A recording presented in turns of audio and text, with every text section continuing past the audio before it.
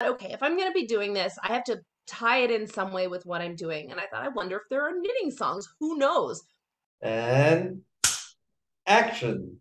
Hello, I'm Billy, and this is a vintage knitting podcast. If this is your first time here, let me just bring you up to speed.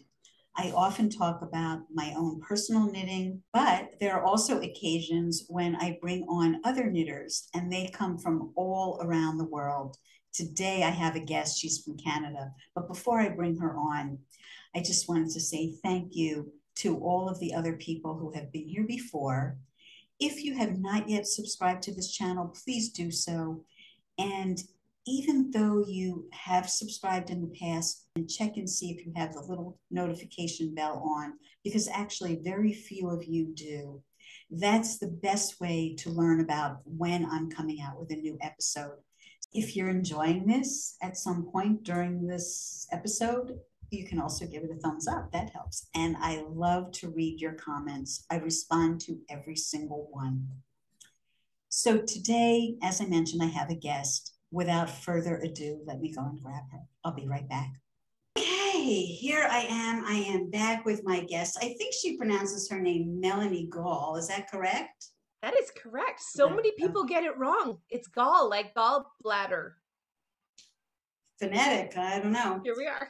I would not use this term lightly about anyone. And Melanie and I are meeting for the very first time, but I read a little bit about her and I've seen some of her videos online. I think that it's pretty fair to classify her as a Renaissance woman. And as we start to talk, you're going to find out why. So Melanie, let's start by my standard question. Where do you live and what is something in your town that we would not find in a tour book? Well, I live between New York City and St. Albert, Alberta, which is it's a city technically, just north of Edmonton, Alberta. So it's kind of a pass-through town if you're driving to the Arctic, which nobody does. So, but I mean, the highway is like right up north. And honestly, I'm thinking what would not be in a tour book? I think the amount of pickup trucks that people attach fake genitalia to the back. In this, there's the first, everyone owns a pickup truck. I don't. Everyone owns a pickup truck, and everyone seems to feel that pickup truck needs genitalia attached to the back. So now, that's how did you end up in this remote place? Especially having been in New York. Like, let's hear about that story. I grew up here. So I mean, my dad was a professor at the University of Alberta, which was like 40 minutes away. So this was sort of this is the suburb to Edmonton. So he taught at the university, so we moved here, and my this is my childhood bedroom from the pandemic. I came back to be with my mom during the pandemic, and because I couldn't get back to New York, the border was closed because I'm Canadian. So basically I'm visiting here right now. I was just performing in another city, and I'm here for a couple days. And then I'm off to Scotland to sing. So, I mean, at this point, I guess this is my home base. Unless someone has an apartment in New York, they'd like to rent me. Because at this point, we're still in the pandemic, but sort of after the pandemic. Do you? I do. Well, okay. Well, we'll have to talk about that privately when the QT. Yeah, but it's been so busy sort of getting the performance career back on track that has taken every minute of every day, basically, because things did stop during the pandemic. Everything stopped. So wait, you're going too fast for me. Sorry. Because there's like so many facets to you. So you just blew out that you're going to Shetland and you do performances and you've lived in New York. So let's slow down and break these things down. First of all, I want to talk about Shetland because I'm trying to get there in September for Shetland Wool Week. And already I see things are like booking up and whatever, but where in Shetland are you going to be and how do you get there? I'm actually going to Edinburgh. I wish it were Shetland. I'm sorry. It's not as much fun. I'm going to Edinburgh, which is further south. Yeah. But I have a few days off at the end and I actually might go to Shetland. I'm considering I have 3 days before I leave. So I might try to get up there. The thing is, if you're thinking of going to Shetland, yes, things are booked up, but people are going to cancel. People always cancel at the last minute. So you might find something, but yeah, I've always wanted to go to Shetland for wool week. Well, this might be the year. Go. Maybe so. So performances, let's put aside for a moment, because I want to hear about New York. You have lived in New York. Why? I went to college there. I did my postgrad. I guess I did my master's degree and then a postmaster's a few years later in New York. So I moved there. Honestly, when I moved there, I had never thought, wow, one day I want to live in New York. I had watched Superman and I don't know, all the movies of the 80s set in New York. And I'm like, that place looks like a crime-ridden cesspool of it. I never want to go there. And then I went to college there and I'm like, oh my God, it's for me. I mean, I grew up in this smaller place, which people are lovely, but it is a smaller town mentality of everyone has to get married and get a house and get their pickup truck, and that's their life. That's it. That's what you do. And the fact that I could go to New York and people had people had ambitions similar to mine in whatever field. It could have been advertising, dancing. I mean, everyone was trying for something, and it was just so amazing. And I guess that's why I need to get back, because it is instead of being that weird girl who doesn't want to, have 8 kids and be a soccer mom, which is fine, but that's just not what I wanted to do. It was like, I am like everyone else pushing to succeed. And I miss that. I live in Manhattan. I don't know if you know that. I know, I did not know that. I used to live in Manhattan. So where did you go to school in New York? I did my master's in Brooklyn College, mostly because I couldn't afford the first grad school I got into. And then I did my postmaster's at Manhattan School of Music, so up at 127th in Broadway. Okay, so not too, I'm sandwiched in between those two. And then I lived at 89th in Columbus for a couple of years. And oh my God, I love living up there. That's sort of my neighborhood. But yeah, I mean, and then I worked there for several years in music, and here is now, basically. And then I started touring overseas, so there was no point to maintain a full-time apartment in New York if I was traveling so much. And you studied music? That's what your degree is in? It's in opera performance. I have 5 degrees in opera performance, which is why I don't sing opera anymore. It took me 5 degrees to realize that maybe that wasn't where my passion lay. I had it was fun though. I learned a lot. I know a lot about opera. I know a lot about vocal pedagogy that I use, but also I think it has to be very tough here being an opera singer, because there's like the best in the world and there's very few spots at the Met, and now there's no more City Opera. So I guess there's smaller companies. I don't know, but if you want to pick the place where you have the most competition and the best competition, it's here. So yes, I think that would be really hard. But okay, you have carved out a niche in another area of singing. And just so that the knitting people watching this aren't put off, the singing sometimes has to do with knitting. Often has to do with knitting. Often, yes. Okay. Often, yes. So I think it was through Karen C.K. Ballard that I heard of you. I'm hoping to be able to interview her on this show, but I had some correspondence with her and she said, oh, if you're interested in people who sing about knitting from original sheet music, you should contact Melanie Gall. So I did, and here we are. So there's so much to talk about. I think it would take us, many hours to get through it all, but we should move into this knitting thing. Yes, so into knitting. What brought you to singing about knitting, of all things? All right. Well, I mean, this back in 2009, which actually is quite a long time ago. It doesn't feel like it, but back in 2009, podcasts were just starting to be a thing, and my sister really wanted to have a podcast.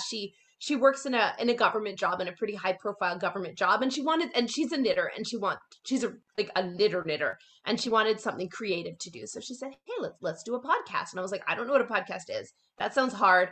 And okay, I'll do one. So okay, I was like, we can do a knitting podcast for you, and we'll do a travel podcast for me. And I didn't realize like a podcast meant several episodes. So fine, I said I'd do her knitting podcast, and we started doing it. And she forced me to knit, and as you hadn't knit before. I mean, I could knit. I knit her a leg warmers once. they weren't good. There was no pattern. I was like, look, I knit you like warmers. So no, I hadn't really knit. And so she started to, she's a diplomat. She was posted to Uruguay or to Argentina, and it was right by Uruguay. So she would go to the Malabrigo factory and just like fill up giant bags of their yarn at cost, like garbage bags. And she would come back with garbage bags on the ferry full of yarn. So we had pretty good access to some amazing yarn. And Manos del Uruguay also, we got it pretty much at cost.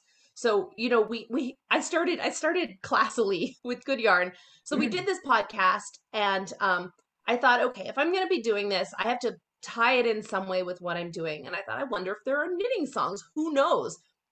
And at that point, I was researching old songs of Irving Berlin. I mean, he wrote way more songs that people know about, and his early music was out of copyright.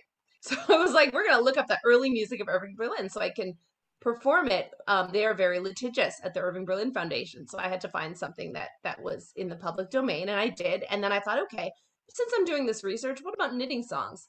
So I found one. What years are we talking about? 2009. This is 2009. No, Irving Berlin's music, 1911, 1914 and 1915 is, I think, about when he started writing lyrics. And then 1916, he started writing lyrics and music. I mean, it's been 10 years since I've done the show about him. My dates might be off, but I know by 1916 he was writing these novelty songs, and they're great. So throw out the names of some of these songs. If you don't want my peaches, you better stop shaking my tree. Not about the knitting. Oh, the knitting songs. I thought you meant Irving Berlin. I was okay. Oh, did he not do knitting songs? He didn't, but then I found knitting songs that other people wrote. Okay.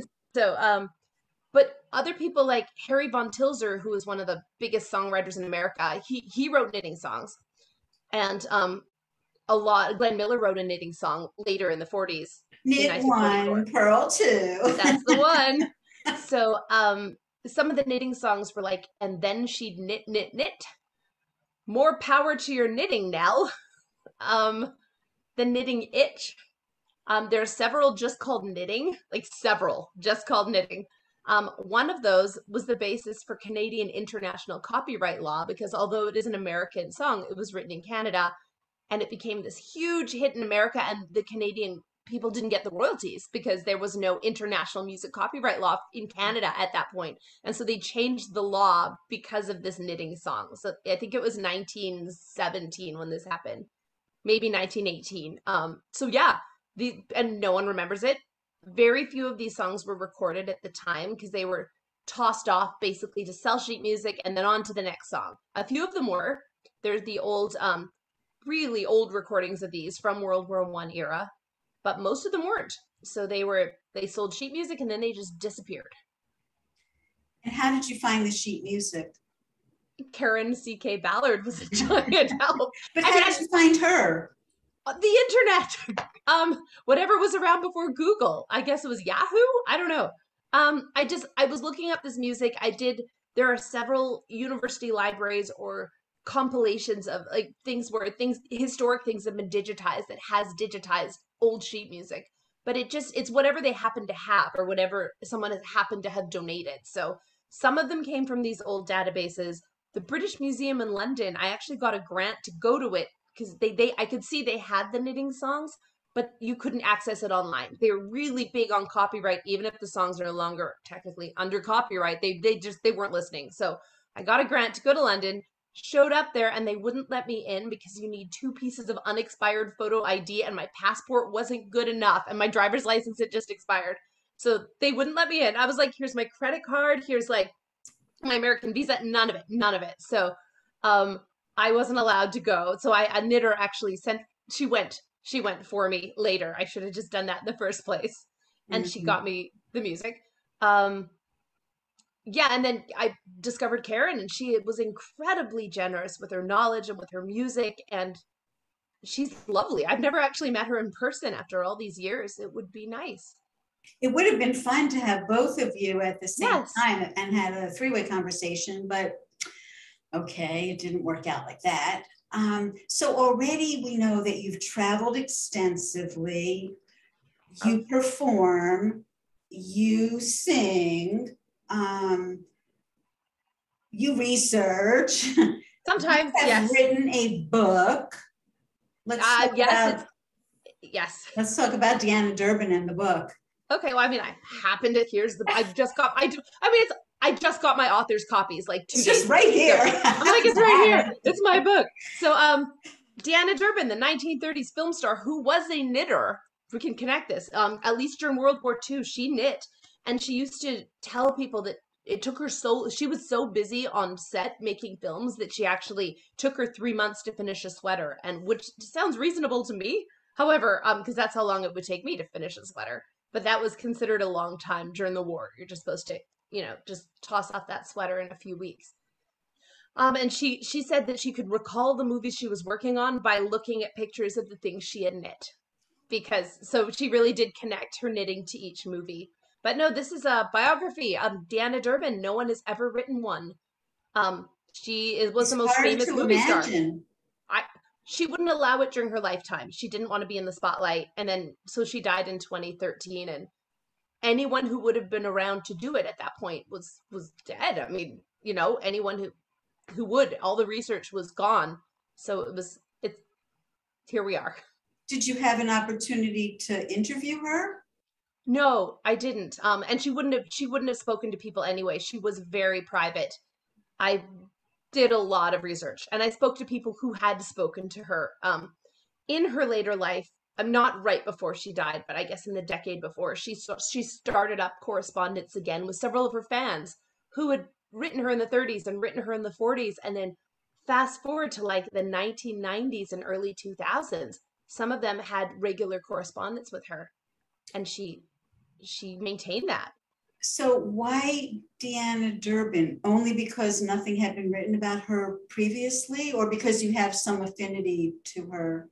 I perform in Winnipeg, Canada a lot. I mean, a lot. Every year I just got back from Winnipeg. There's a big theater festival there, and I bring a different show there every year. And Deanna's from Winnipeg. So I thought, okay, I mean, I knew about her because if you're performing in Winnipeg and you sing, people are going to say, when are you doing a Deanna Durbin show? And I was like, I don't know. So after about almost a decade of singing there, I thought, you know what? Whoever this Deanna Durbin is, I'm gonna research her and do a show. And then I started doing the research, and it was fascinating. I cannot believe, I guess, how involved she was, not only in the history of Hollywood, but some of the biggest names in Hollywood wouldn't have had careers, might have gotten killed in Nazi Germany. Like they might not have gotten out. Universal Studios would be closed. There would be no Universal. All the movies they made wouldn't have existed, and all because of her. And it's amazing. Her history is fascinating, and she knits. There are some other movie stars who we've heard similar things about, like Josephine Baker, I think was, I don't know, a secret agent. Yep, she worked for the French Resistance. Right. And Hedy Lamarr also made some unbelievable discovery. I mean, two really extraordinary women. So I didn't know that about Deanna Durbin. Oh, might have to read the book. So nobody knows. I am going to put links below in the show notes. There'll be a link to where you can purchase the book, of course, and to your website, which has links to little snippets of some of the songs that you sing and a lot more information about you. Do you also act? I mean, I write these shows and I act in the shows. I mean, I'm a trained singer. The acting is just, I mean, I suppose, yes, I do act. I don't consider myself an actor exactly, because I don't go and audition for shows as an actor. I write shows and I sell those shows to theaters, and then I'm usually in those shows that I sell to. It's sort of like Noel Coward early in his career. He would write plays with parts for himself, and that's how he became a star. So I mean, I do that. It's just usually mostly only me. Sometimes there are other people in the show, and I do sell the show, and I'm not always the one in it. I mean, mostly I am. I've sort of, instead of auditioning and waiting for people to want me, I basically sell them me from the start. It's a different way of going about performing. Now, how many different countries have you performed these shows in? Probably about, I used to have a list, probably about 48, 49 at this point. A lot. Not bad. A lot of countries. There was a lot, it was a bit crazy right before the pandemic, because it was, 15 or 20 different countries a year. And then it all stopped. So how many days before the pandemic, how many days of the year would you say that you were on the road performing? Like 300 maybe, Wow. probably. Like a lot of days. Because like, for example, I mean, at one point I flew from Brunei Dar Salam, which is beside Malaysia, and I flew from there to Sudan, which is in Africa. I mean, that travel alone took like 3 days. So a lot of it's travel. You know, flying to Australia is a good 2 days of travel, and I had to go from Australia to Japan. You know, so there's a lot of travel. I have short legs, so it's okay Now, on airplanes. who does all this coordinating for you? Are you doing it yourself, or do you have an agent? Do you have like travel people who are telling you like this is the best sequence of places to go to get the shortest route? I do it. I do everything. No, in the UK, I have an agent. In the UK, when I do gigs for the most part, when I do gigs in England, she arranges everything, and I walk in and do the gig basically. So I mean that is wonderful. It is easy. She's amazing. Like she's wonderful. A lot of the other gigs, you know, I get a gig in, I don't know, Taiwan. So I'm singing a concert in Taiwan. Other ones that have been possibilities, I'll let them know that I sort of have something for sure in Taiwan, and I can be in Abu Dhabi 2 days later, and it won't cost them as much because I'm already partway there. Maybe Taiwan is not partway there, but like partway there.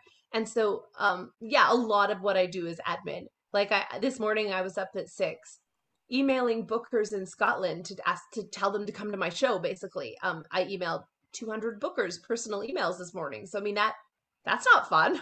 Because you're just sitting there like, oh, and I have a pet bird, and she's just sitting there watching me like, wow, your life is boring. And I'm like, thanks, bird. So, I mean, a lot of it is just slogging through admin. It would be great to not, and it's unpaid, right? Like you're just doing it because you have to, but it's okay. It's all part of the thing. Right. It's either that or pay somebody else to do it for you. Yes, but you never know. I know people who do, and then they complain that it's not done right, or you know, so there's a typo in every email, and it's just I feel like to do this right at this point, I need to be on top of things. And people like the personal touch. You know, they can email me and I'll answer immediately usually. So what will bring you back to New York? The first chance I have to get on a plane. I'm like, to be honest, I'm working on a CD right now in Brooklyn. Like I have a recording studio in Brooklyn, and I started recording the CD in the spring, and I just ran out of time. I was singing in Orlando. I had to go. So, you know, I've recorded the first few songs. So I am hoping to get back in late September, early October, you know, to live there. Who knows though? I have to do book promotion, and New York Sheep and Wool is third week in October. You know, can't miss Rhinebeck. So I hope that we'll meet in person because hopefully.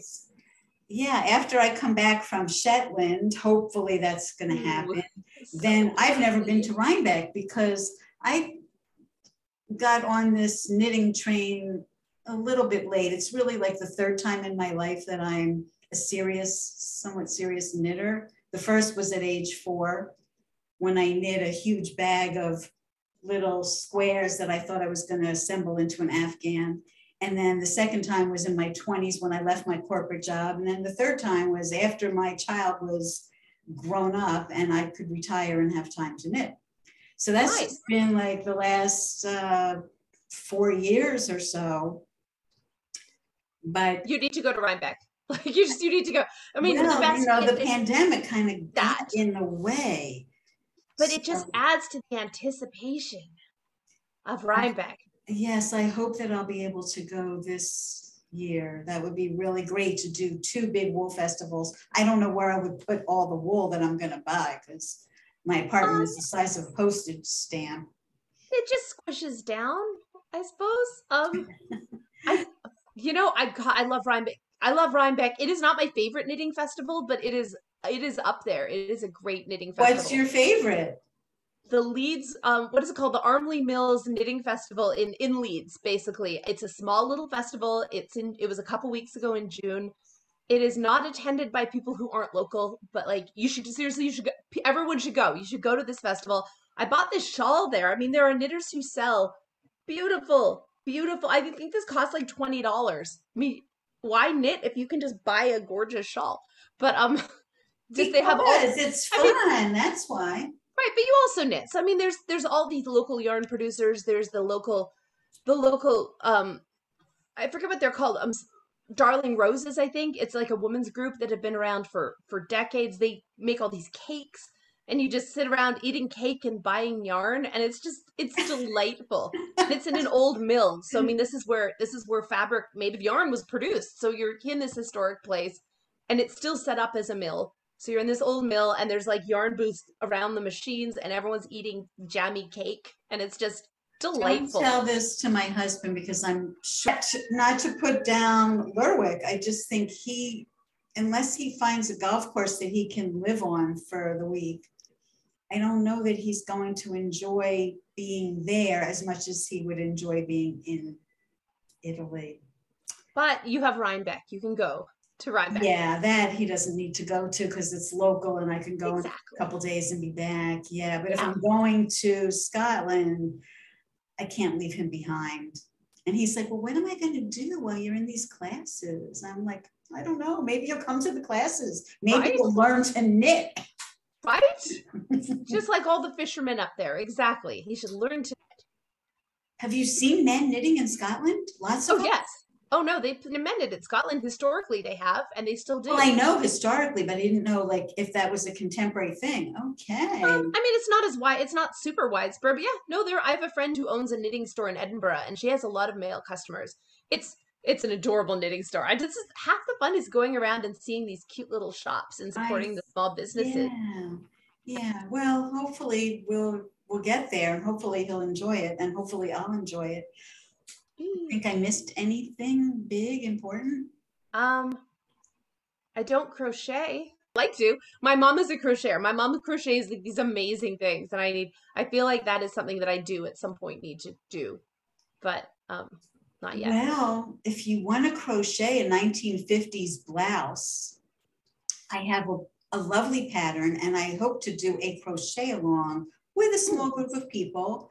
But I need somebody who's really expert in using crochet thread, not yarn, and a very tiny hook, because it's a very, very intricate, beautiful blouse. So stay tuned. I'm still looking for that expert crocheter. That sounds maybe not like the best first project ever to do. I was thinking like a granny square, but still. Yeah, that's true. Also, I mean, it would look gorgeous, and to have something vintagey that you've crocheted would be beautiful. Instead of granny squares, yeah, like I'm not into the granny square thing. I did crochet a blanket, an Afghan, as a teenager, and I've shown that on the show. It's not granny squares; they're hexagons, so that was kind of like a, fun. And they're pretty. They're not flat. They have like ruffles. Oh, but that's the only thing I've ever crocheted. I never had the desire to crochet anything else until I saw this blouse. I mean, my desire to crochet involves making cute little birds. Like, to be honest, it's more of a little birds thing, which I guess you could knit also. But I think that's more of a crocheting thing to make a cute little birds. I think you can knit birds. I've looked at some patterns because I have a sweater that has birds going around it that I knit, and I thought it would be fun to have some kind of a hat that had a bird sitting on top of it. So, yeah, I mean, there's a lot of things that one can dream of doing. Yes, absolutely. So what have I missed? I covered the book. I covered singing, performances, traveling, little New York stuff. Canada, I don't know. Anything else I should know about you? Oh, I mean, I have a pet sparrow. That's weird, but I guess it's not a knitting thing. Why do you have a sparrow? Because, well, she's in the other room. I can hear her screaming at the window, as you do. She's used to being with me. So she's been sequestered to her cage while I do this. I was living in the Upper West Side of New York, and they have the Wild Bird Fund, which is the New York's only wild bird rescue. And they get hundreds of baby sparrows in every year. This was 7 years ago, and my sister and I were living a couple blocks away, and we're like, look at all those birds in the window. Let's go in and see. So we went in, and we came out with the bird who needed a foster family, and 7 years later, she didn't learn to fly for quite a long time, and she imprinted. So now she's up here in Canada. So she's my little New York sparrow, and And this it's weird. place, this is a physical place that people Yes. go to? It Yeah, still exists? it's at Columbus in between 86 and 87. No, 87th and 88th on Columbus. It is. They get featured in the Times like all the time because whenever anyone finds a hurt bird in New York, that they'll take it, and it's a huge. I actually am. My second book is actually about the history of house sparrows, and I'm collaborating with them on this. But yeah, no, I mean they save the birds of New York. I'll put a link. I'll look for it and I'll put a Yeah. link in case there's anybody watching who wants to adopt a bird. Lovely. I mean, yeah, I mean, theoretically, you're not supposed to adopt them. You're not supposed to keep them. You're supposed to fix them, but she didn't. She wasn't going anywhere. She decided she liked to live in a house more So than. fix them and then release them back into the wild? Yeah, because it's right by Central Park, so they release them. Or I mean, whenever anyone finds a bird in trouble in New York, that's where the bird ends up. So it's this fantastic little piece of New York that tourists don't know about. I guess that would be my New York thing that's not in a tour book, is that when there's no pandemic, you can go in and visit their seagulls and their swans and their ducks, and you can see they have fancy pigeons in their window, and it's just a very quirky, neat part of New York City. Wow, it sounds like the shop in Paris. Well, not exactly. That has taxidermy, all kinds of exotic birds. These birds are not dead, but yes, No, otherwise exactly the no, same. but like on the exotic scale, like Yes. unusual, unexpected kind of thing. I'm trying to think of the name of that place. It'll come to me. It begins with a D. Anyway. And like what I find so amazing is like New York can be a cold city sometimes. Everyone's doing their thing, everyone's busy, everyone's more or less concentrating on what they have to do because that's what it takes to live in New York.